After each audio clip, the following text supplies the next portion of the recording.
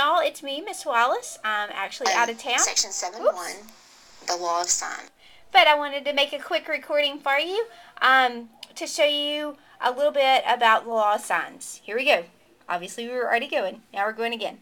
It's all based on triangles, but here you're going to assume that the triangle is not a right triangle. It could be a different shape. And we'll call that ABC. And if you remember from back long ago, little a is opposite of angle A. Right. And little b is opposite of angle B. And then little c, we'll draw it with a little curly Q, is opposite of angle C. In this section for WebAssign and on the test, you'll be given a couple of these things and asked to solve for the remaining sides or angles. That's called solving a triangle.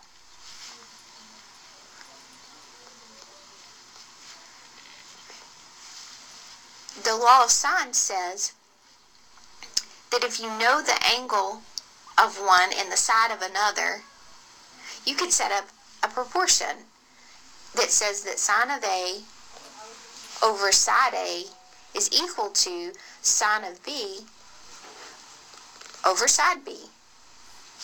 That's also equal to sine of C over side C. Okay, so for example, if you're given angle A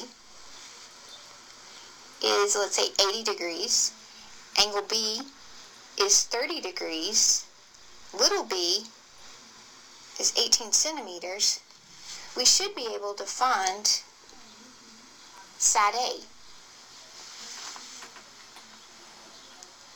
So we just plug straight into the formula. We take the sine of A over little a equal the sine of B over little b, because that's what they gave us.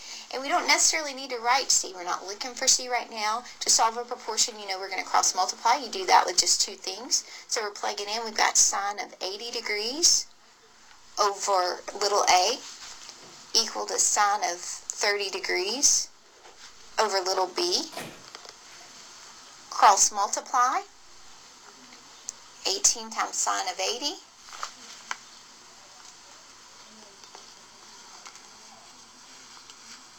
equals a times sine of 30, and of course divide by sine 30. If you round to the nearest whole number, you should end up with a equal to 35 centimeters.